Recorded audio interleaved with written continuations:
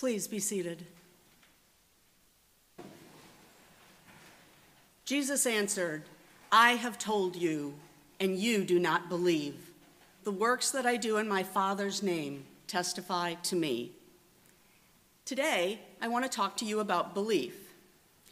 Sometimes, when we've had something for a long time, we forget that it's something we choose.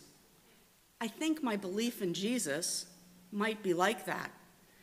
It seems so much a part of my DNA that I don't think about my belief, I just believe. I don't recognize that I'm actually making a choice. What I do recognize is that sometimes I miss Jesus. So what does that say about my belief? So how is it that Jewish leaders who knew Jesus, who talked with him, who met him in the temple, who knew he performed miracles, how is it that they didn't believe in him, that they didn't believe he was the Son of God? In the chapter before today's reading, Jesus had healed a man that was blind from birth, and several chapters before that, he had healed an invalid at a pool. Miracles happened. How is it that the leaders Jesus was walking with in the temple missed him? How did this happen? And how does this happen? It happens because we're selective about what we choose to believe. When faced with Jesus, we each decide to believe or not. I make a choice, you make a choice, they made a choice. Belief is not forced upon us, it's a choice we make. For example, we have chosen to be here in this sacred space, here at Seminary of the Southwest, and we've chosen based on our beliefs. No one is forcing us to be here. We're here of our own free will, our choice. Because Yahweh loves us, we get to choose to believe or not. The Jewish leadership in the first century also had this choice, right? They chose not to believe in Jesus, not to believe he was the Son of God. They chose unbelief in Jesus. And when I think about what I've just said and how I've said it, I'm a little bit ashamed and embarrassed. Why? Because I have just spent 2 semesters learning about and talking about and experiencing looking at people as individuals, not as a group. And what did I just do? I just lumped these people, these Jewish leaders, into a single homogeneous group without batting an eye, and I summed them up, calling them non-believers. Now, to be just a little bit fair to myself, I think that's how the passage portrays them, but I know better. This story is about real people, and I need to think about them this way. I know that each person in that group of leaders had to make a choice. Individually, they each came to a conclusion based on the available facts, their experience, their beliefs, and maybe just a little bit of peer pressure. But they decided to become part of the group that missed Jesus. And I don't know about you, but I don't want to see the similarities between me and them, these people that miss Jesus. Because if I look too closely, I might see things that make me uncomfortable. I might see things in myself that reflect upon my belief. So I imagine these people, some of them scholars, discussing Jesus with each other. They probably knew that Jesus was known to have healed people. They heard his teaching. Did they wrestle with what they encountered, just as we do when we work on a scenario together in class, when we read a theological book, when we write or hear a sermon, or have a conversation with a professor or a colleague? I imagine a Jewish leader, a rabbi, thinking about Scripture, praying to Jehovah Jireh, and earnestly trying to discern what the words that he has heard or read mean, just like we do today. I imagine this rabbi teaching others just as our professors teach us, teaching others about his belief, spreading his good news. And I see how much like a first-century rabbi I just might be. What am I spending my days doing? I'm studying, I'm reading, I'm learning, I'm talking about God, about Jesus, and about what we think about what the Bible is saying to us. We discuss liturgy and the history of our church. We discuss how we believe we should be acting as Christians, as seminarians, as children of God. And we spend a lot of time shaping our own theology, our own belief. And if you're a student like I am, you believe in what we are being taught, more or less, right? So, all right. If you're a professor, you believe in what you're teaching your students, right?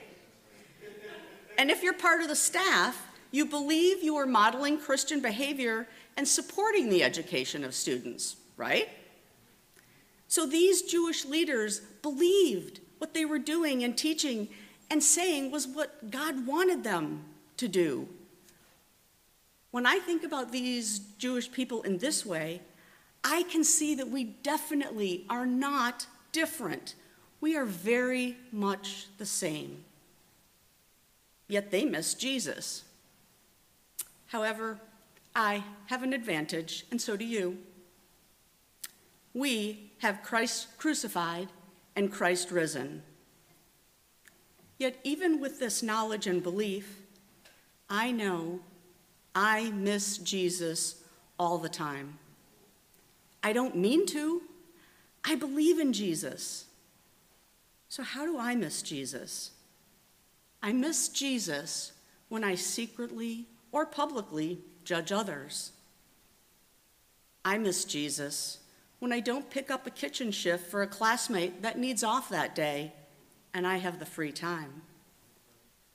I miss Jesus when I get irritated when people don't do things the way I would do them. I miss Jesus when I'm impatient in the grocery store and the person in front of me has 30 items in the 15-item lane. Yep. Yeah.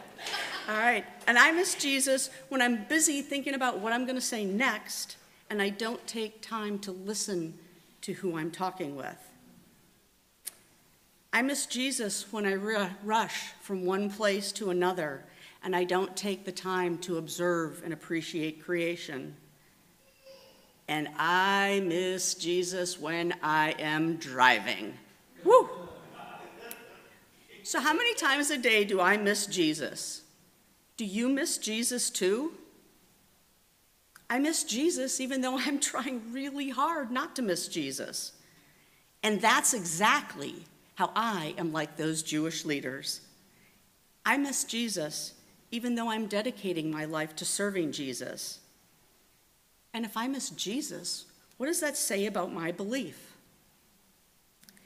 If we read just a little further in today's passage, Jesus says, "My sheep hear my voice. I know them and they follow me." And on the surface, some may say that Jesus already knows his sheep and that's why they follow Jesus. But what Jesus said was that his sheep hear his voice. And sheep are smart sometimes, and sometimes not so much. But sheep are smart at recognizing faces. Research at the University of Cambridge shows that sheep can recognize people from photographs. Now, it takes the sheep a little bit of time to learn to do this, to learn to recognize their shepherd. I mean, they have to see and then in real life hear the shepherd, and once they know the shepherd, then they will follow the shepherd. So like sheep, we have to recognize our shepherd. To recognize Jesus, we have to spend time with Jesus, praying, reading, discussing, sharing. This is how we will recognize Jesus, and this is how we already do recognize Jesus. By doing these things, we are choosing to believe in Jesus, whether we consciously acknowledge we are choosing or not. our belief helps us recognize our shepherd. Our belief is a choice. Now, Jesus tells the men that don't believe, "You are not my sheep." I find that interesting. If they aren't his sheep, maybe they can't believe. And I have to wonder, what if the Jewish leaders were doing exactly what they were supposed to be doing, and it was their belief that led them there? Is their unbelief in Jesus really their belief in Yahweh? So where's the good news in this message that belief is a choice? Well, the first good news is we get to make a choice every day, even multiple times a day, to believe. We get unlimited chances to choose belief. The better good news is in the passage. When I choose Jesus, no one can take away my choice, my belief. In fact, God will not allow anyone to take away my belief. It reminds me of the verse in Romans where Paul says, "For I am convinced that neither death nor life, nor angels nor rulers, nor things present nor things to come, nor powers, nor height, nor depth, nor anything else in all creation will be able to separate us from the love of God in Christ Jesus our Lord." Nothing outside of ourselves can separate us from Yahweh, but we can choose unbelief. Our shepherd will not allow any force except our choice to snatch us away from our belief. So make no mistake, our choice to believe does not rely on our ability not to miss Jesus. No matter how many times I miss Jesus by the things I do or leave undone, no matter if you miss Jesus, my belief, your belief, keeps you in the sheepfold. Amen.